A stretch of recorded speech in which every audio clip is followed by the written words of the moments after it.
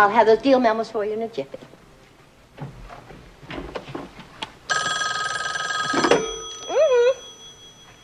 Oh, I'm sorry. Mr. Lord can't be disturbed by anyone. He's packaging a blockbuster. Carmy, look, it's wonderful. Yeah. Like a dream come true. Well, don't count your tadpoles until they're hatched. I still have to audition, you know. Hey, there ain't nothing to it but to do it. And where do you think you're going? Oh, hi there. I'm going to audition for Lou Lord. Yeah. You can't just walk in here off the street, you know. Especially not with all these animals. Animals? What's wrong with animals?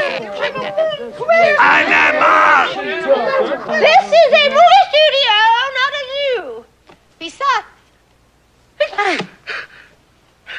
I'm allergic to animal hair. Now get along, all of you. No, wait a second. See here, miss, I may not be one of your fancy Hollywood frogs, but I deserve a chance. And we're going to stay right here in this office until you let us in to see Lou Lord, aren't we, gang, huh? Yes. Okay. What is this? Come on. We'll just sit right down and wait. Hello, securities, Miss Tracy. Uh-huh. I want to report it. Yes, shake. Come on, shake it. That's it. Yeah, go get him, man. Way to go.